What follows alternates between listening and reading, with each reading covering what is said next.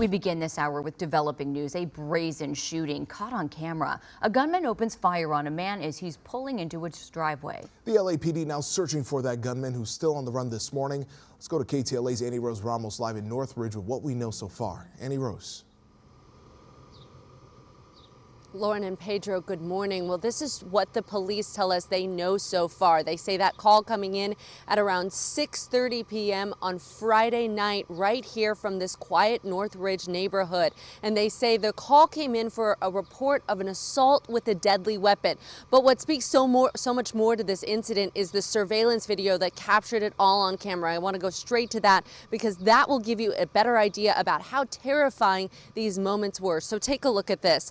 This is a look at that Ring video from the victim's house. In it, you can see this black sedan in the driveway speeding away. Shortly after, you can see the suspect dressed all in black with a gun pointed out, shooting it towards the black car. Then the suspect jumps into the black seat of that light brown colored sedan, and it speeds off after the first car, just as the victim says his 12-year-old son runs out of the house to see what is going on. Now, we spoke to the man who is behind the wheel of that black sedan you see in the Ring camera video. He says he lives at the home where the video is coming from. He says he noticed a champagne-colored sedan parked in front of their neighbor's house across the street as he was driving into his driveway on Friday evening. But when he got out of the car, that's when bullets began to fly. He describes those terrifying moments after that. Take a listen.